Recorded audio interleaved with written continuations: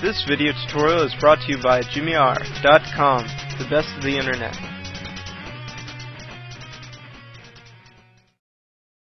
wget is a free command line download manager that has several very useful functions. For example, let's say I have a directory full of files.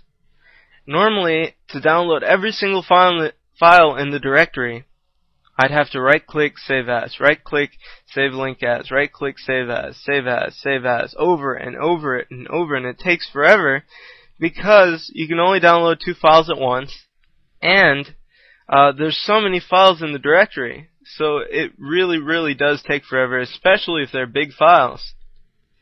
What wget allows you to do is download every single file in the directory just with one command.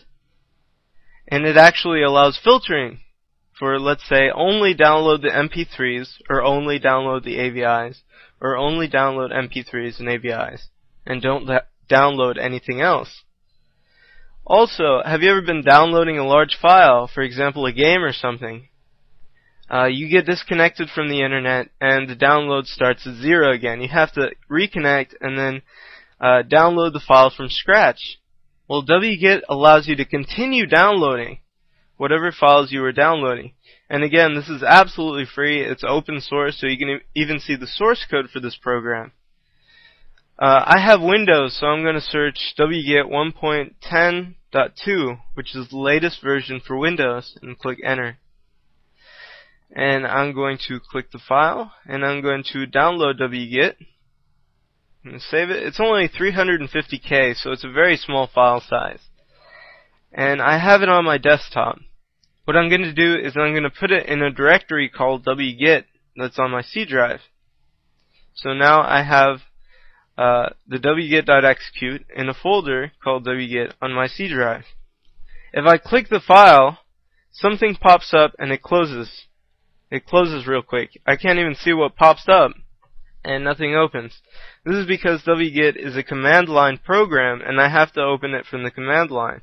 To open the command line, I just go to Start, Run, or Windows key R, and it opens this run prompt. I'm going to type cmd, and now I have my command line open here. I'm going to say, since the wget.execute file is in a folder called wget on my C drive, I'm just going to say cd c:/wget. Also, I could have said cd/cd wget. Same thing. It gets me into the directory wget. So now I'm in the directory wget with a wget file. I can actually execute the program now. wget.execute.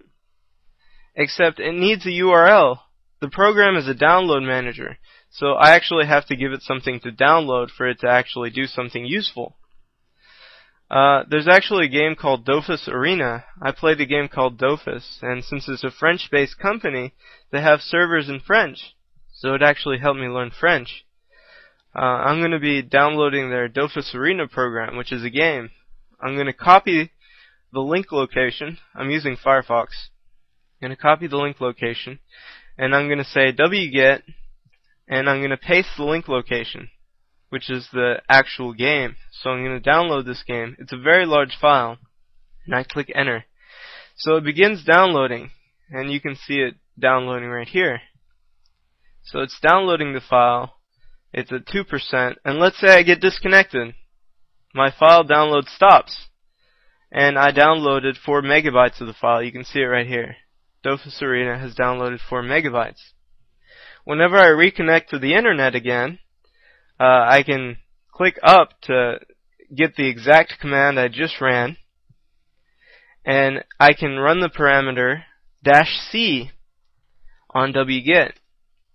And if you'll notice, when I start again, I start at 4 megabytes, and it'll continue the download. So I can interrupt my connection as many times as I want. I can disconnect from the internet, and I can continue downloading the program right where I left off. It's a very useful trick. I don't actually want the game, so I'm just going to delete it. Okay, now for the directory. Here I have a directory, so I'm going to pass this directory to wget. But I'm going to add a few command line options. I'm going to say wget dot execute. Well, actually, I don't think you need the dot execute. You can just say wget. And I'm going to specify download everything on this page, so I'm going to say recursively download. And I don't want it to check subdirectories or anything like that, so I'm going to say to limit it to only that page, only one page. And then I'm going to give it, I'm going to say only download MIDI files, which is what's on the page. I'm going to say accept only MID files, or MIDI. And then I'm actually going to pass the URL. Right? This is the URL of the actual directory. I click enter, and it's going to download all the MIDI files in that directory. See, it's going. And it's retards.org. I'm very sorry for this retards.org. But they are MIDIs, and they're very small file size, so it's not really going to hurt you too bad.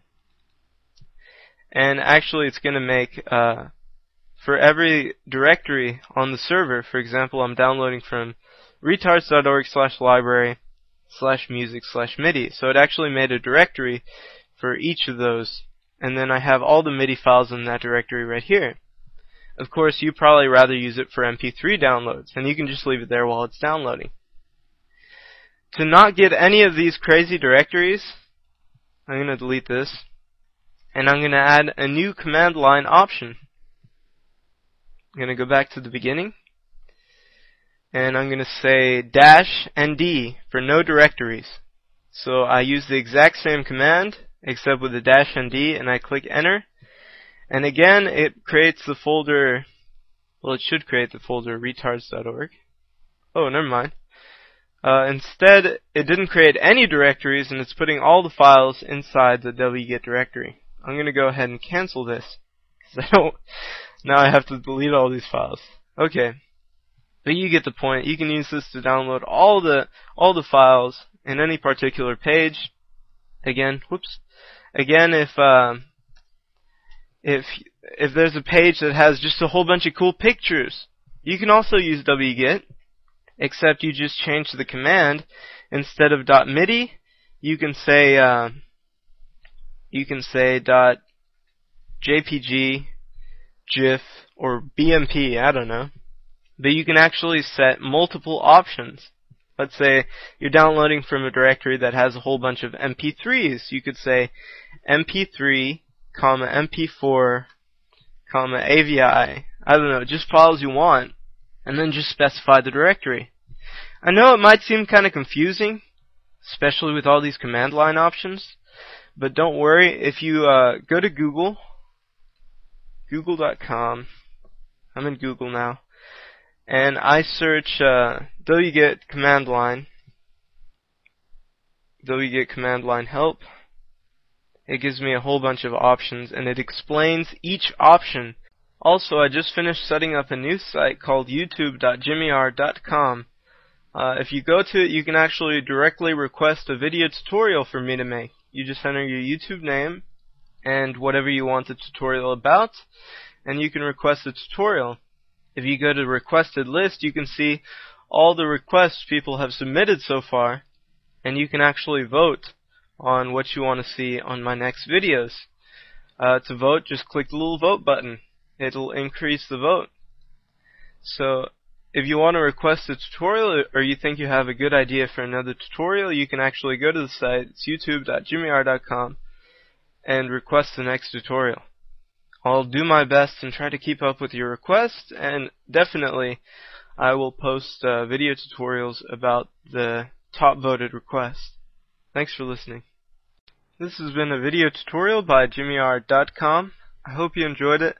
If you liked my videos, please subscribe. I have many more useful videos. YouTube.